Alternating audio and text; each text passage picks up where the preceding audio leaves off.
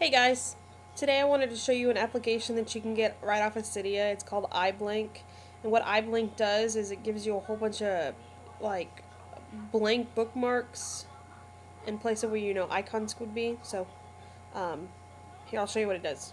There's the icon right there. It's that iBlank, and once you open it up, you can click on how many icons you want to be made.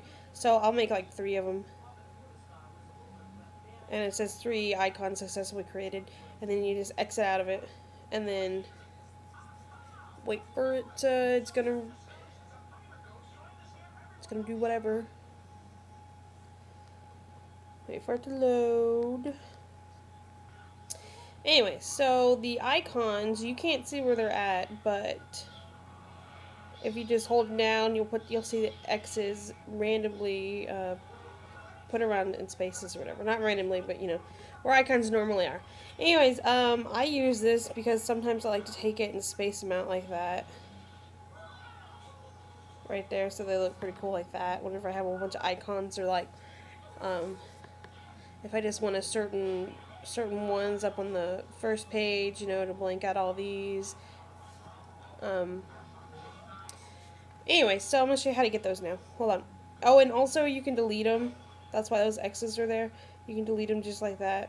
If you don't want them anymore, or you make too many, you don't have to go back into iBlank. Actually, I don't even know if you can do that. Yeah, you can delete icons. You just click on delete icons, and it'll remove all of them. Like if you made a whole bunch of them and now you just want to delete them, they'll delete them like that. Anyway, so, dang it. Okay, so once it's done downloading, I want you to click on the search button on the very right corner, bottom right corner, and then click, search for iBlank. And right there it is. You just click on it. I already have it installed, so you're just going to click on install, then you can confirm it, and then it'll probably say restart your device or something like that, restart Springboard, or it'll just say go back into Cydia, whichever.